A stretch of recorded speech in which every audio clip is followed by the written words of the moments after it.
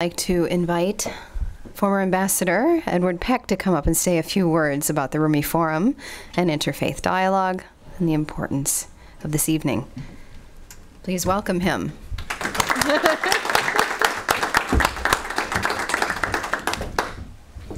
Well, I am not only honored by this opportunity, but a little put off by the distinguished people I saw in your video.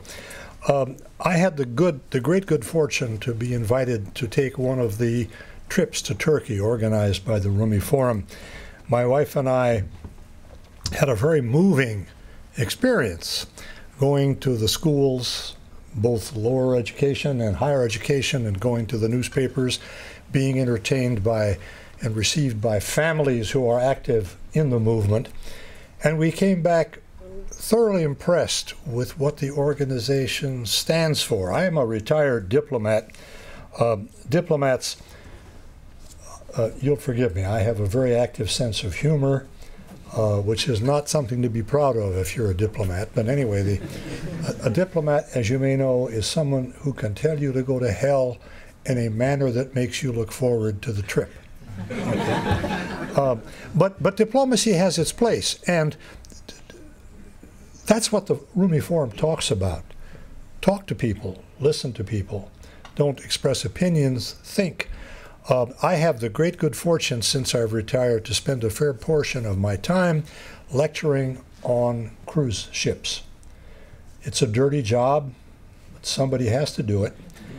And I have worked up a series of lectures called Thinking About Our World, an effort to provoke thoughts, not people.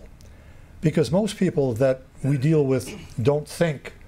They have opinions, and they're not going to change their minds. So I always tell people that there's no reason in the world for you to agree with anything I tell you, but I'd just like to ask you to think about things, because most people don't do that. When I give my first lecture, I pulled from my pocket a piece of paper and I said, I have written authorization from the captain of this ship to ask you to think. Now, people won't do this to you very often, so to ease the shock and trauma, I will tell you when. Okay? Think. Optical illusion. Optical illusion.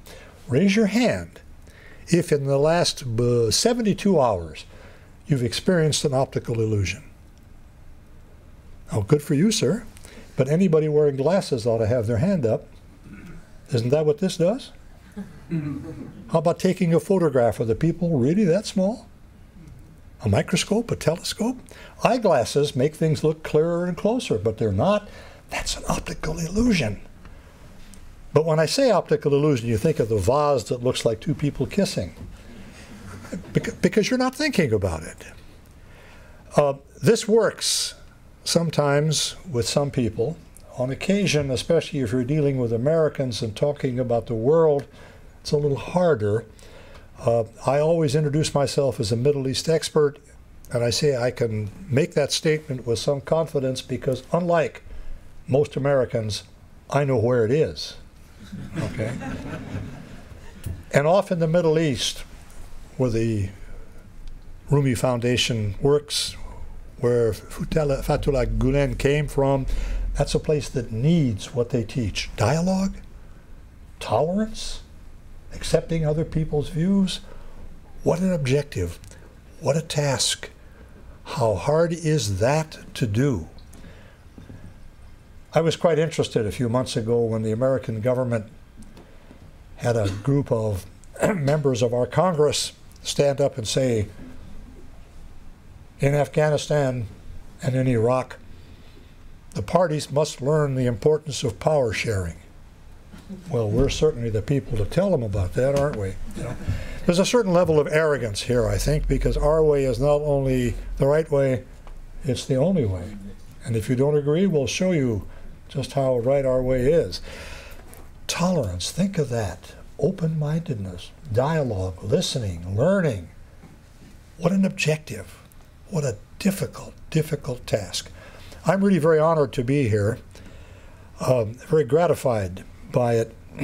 When I went to Rumi's tomb, some of you may have been there, that is really a very, very impressive place to be.